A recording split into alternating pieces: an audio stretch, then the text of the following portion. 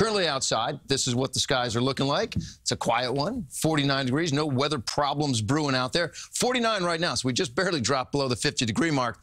For your day on Tuesday, all month long, I've been sort of talking about these days where, hey, there's a chance to see 60 degrees.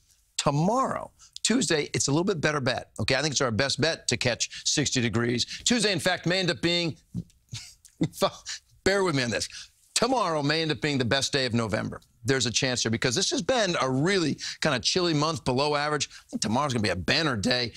There's a western storm that I was just talking about around Denver and still headed in our direction. But for us, I think the biggest effect will be the wind, more than like the big snows are getting around Denver. And that, I'm telling you, that storm's going to put snow from Denver all up into the Midwest. I mean, a big swath of like a foot of snow for a lot of folks. For our area tomorrow, again, I think one of the best days in November. It's mostly sunny, milder. I'm going to go with that 60-degree mark.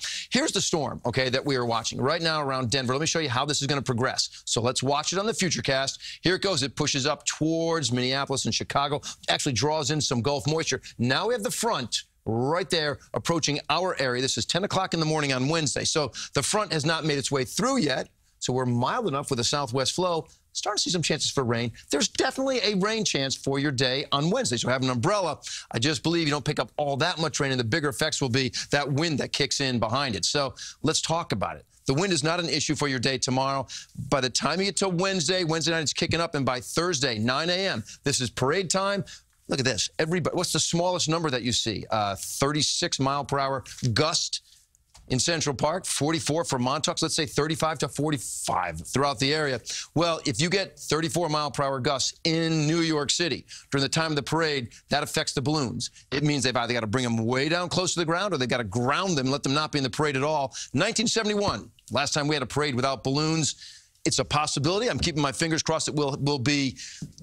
It's going to be a windy day. It is going to be a windy day. I'm hoping they can at least let the balloons fly at a lower height because they're going to be affected. This I know. And across the board, the numbers look like this. We talk about tomorrow being a great day at 60 degrees. 57 Wednesday, still mild enough as that front comes through.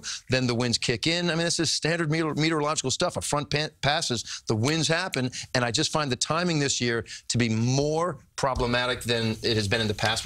We always say there's an issue with the winds. Yeah. Now, the winds could be close. I think it's more problematic this year than some of the threats we've seen in the past. Wow. Okay, Lonnie, thank you. Okay, guys.